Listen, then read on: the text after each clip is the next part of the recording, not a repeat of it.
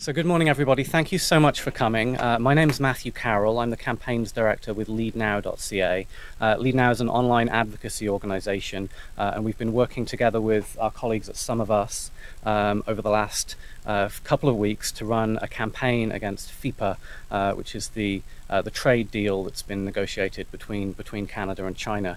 We're very honoured today to be joined by Julian MP, who's the NDP's critic for natural resources, Geoff Regan, who's the critic for the Asia-Pacific Gateway with the Liberal Party of Canada, and of course Elizabeth May MP, who's the leader of the Green Party of Canada. We've invited them here today to receive this petition that has now been signed by over 60,000 Lead Now and Some of Us supporters from coast to coast to coast. The response to the campaign, which has sent Prime Minister Harper and opposition leaders all of these messages, shows that Canadians are deeply concerned about this investor deal, which has gone through with little debate, no consultation with the provinces and First Nations, and no vote in Parliament. China is just as important as the United States, and we should really be treating this treaty with just the same level of public scrutiny and debate as NAFTA. Companies are using these agreements to overturn or present democratic decisions with massive financial cost for citizens when other similar agreements have been negotiated. For example, in Canada, in one of the first NAFTA Chapter 11 claims, Canada banned the import and export of interprovincial trade of a gasoline additive called MMT for health reasons due to the chemicals interference with catalytic converters in automobiles. Now, that was obviously a good thing for us to do for the health of Canadians. But under the terms of the settlement which resulted, Canada reportedly paid about 16 million in damages to the investor's reputation. So what we'll see with this deal is a situation where foreign companies can sue Canadian governments of all levels if we do things that stand up for people's rights. Another problem is that investor arbitration processes are unaccountable and favour the bigger country. This agreement is especially secretive and extreme because the arbitration processes can occur in total secrecy with only minimal information about the awards being made available to the public after the fact, and that's one of the reasons that we're seeing so many Canadians concerned about this deal. Other countries such as Australia are moving away from investor-state arbitration because it limits democratic decision-making and exposes citizens to undue and unnecessary risks. Why is Canada moving backwards on this issue while other countries are moving forwards? Taken together, our community sees the Nexon Saanich takeover as a serious problem that would shift Canada's energy, economy and environment towards foreign control with minimal ability to create better results for Canadians, without proper debate or an understanding of the risks. That the Canada-China FIPA has a 31-year term and will bind Canadians is especially outrageous. Canada really should be able to implement common sense environmental protections, invest in Canadian jobs, or stop dangerous projects without the threat of being sued by a massive multinational.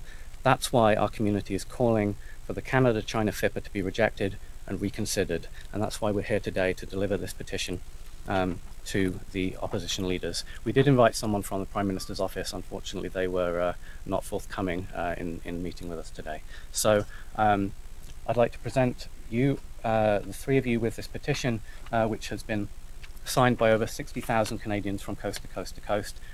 We had some larger copies. Unfortunately, they didn't arrive in time, but we will be providing those to the MPs afterwards. I'm also going to invite Emma, who's the Canadian campaigner with Some of Us, to just read a quick quote from one of our community. Great. So my name is Emma Pullman. I'm the Canadian campaigns director, with Some of Us, a global corporate watchdog organization. We launched a letter to the editor writing campaign a few days ago in response to the massive response that we received to this campaign. Thousands of people have written letters to the editor, and some of them are being published today even. And one letter stuck out to me a lot. It was from a man named Robert Pittman in Surrey. He writes, "I was born in British Columbia 78 years ago. I've lived in Canada all my life, served in the RCAF, and until recently have always been proud of my country. Now I find we have a Prime Minister who, for some obscure reason, appears to hate Canada and what they have stood for. He seems to be determined to sell Canada to the highest bidder, with no regard to our sovereignty or security, nor to the democratic workings of our Parliament. This is not the Canada I have loved." So we'd now like to just give a couple of minutes to each of the opposition MPs who were kind enough to join us here today to respond to the concerns of the Canadians within our community. First of all, Mr. Peter Julian. Merci beaucoup. Là, ça démontre effectivement le manque de démocratie de ces gouvernements, que là, ils essaient d'imposer un traité de protection étrangère sans avoir un débat au Parlement et sans avoir effectivement un vote du Parlement. Notre critique en matière de commerce international dans des vises, depuis les débuts, a proposé au niveau du comité qu'on a des débats, on a des témoins, qu'effectivement, on a une réelle considération de ce traité et toutes les implications qui vont dérouler de ce traité-là. Et le gouvernement, jusqu'à maintenant, a refusé systématiquement.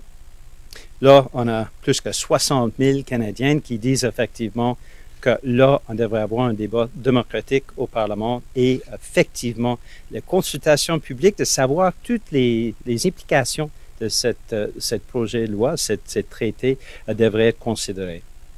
We have a government now that is refusing normal democratic process. And we've seen this with the FIPA, where Don Davies, our trade critic, has brought forward at the committee level and also in Parliament a call for debate, a call for witnesses, a call for due consideration of the FIPA with Canada and China, and yet the government has refused systematically that type of democratic consideration.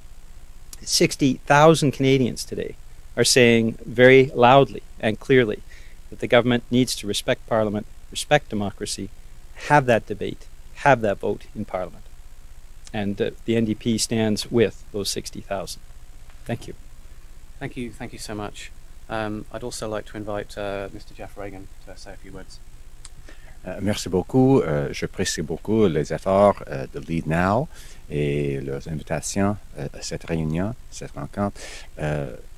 Comme le Parti libéral, nous voulons avoir l'échange et l'investissement avec la Chine et avec le reste du monde. Mais il faut avoir des bonnes règles, des bons accords. Et quand le gouvernement développe un traité, un accord avec un pays comme la Chine, il faut que ce soit discuté dans le Parlement, discuté par les Canadiens. Il faut avoir un débat. La situation maintenant qu'on voit, c'est que on a le roi Stephen qui utilise son prérogative royale pour forcer cet accord sur le pays.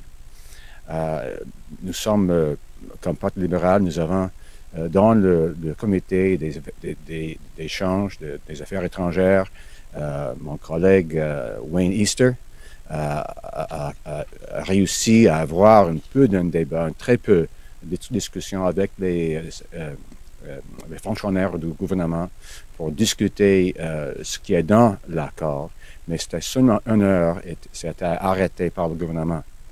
Alors, nous sommes préoccupés qu'il faut avoir un débat. Ladies and gentlemen, I'm delighted to be here today, and I want to thank Lead Now for their efforts on this issue. The Liberal Party favors trade and investment with other countries. However, we believe that we have to have discussion. We have to have an open process for examining and debating an agreement like this that will last for 3 decades and provides new rules and a new process in relationship with China. It's very important, we believe, that there be a good process for that and that there be a debate here in Parliament and an examination of this agreement by committee. My colleague, the Liberal international trade critic Wayne Easter, was successful in having a brief discussion with government officials about the accord, but it only lasted 1 hour, and other than that, the government has not allowed any discussion, and that we find that's very undemocratic. What we essentially have here is that King Stephen has used the royal prerogative to ram this through, and we're very concerned that that's not democratic. Thank you. Il reste seulement 3 heures avant le moment quand le Premier ministre a le pouvoir pour rendre en vigueur ce traité d'investissement avec la Chine. Le temps presse. Je suis très, très heureuse d'être ici aujourd'hui avec mes collègues parlementaires parce qu'à ce moment, nous avons les partis en opposition en solidarité contre ce traité d'investissement avec la Chine. We are running out of time. As soon as Friday, the Prime Minister will have sat out the 21 sitting days, during which time the treaty has been placed before Parliament on a don't look, don't touch, don't talk basis, and certainly don't vote. This violates previous tradition in this country. Constitutionally, over the last number of decades, no matter whether the treaty was required to have a parliamentary vote, if it was seen as important, as in the case of the Kyoto Protocol, for example, it went to a vote before Parliament.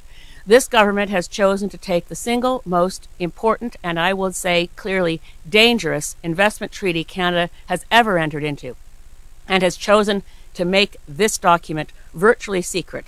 No press release when it was tabled in the House, no technical briefings for members of Parliament, no debate, no discussion, and no vote.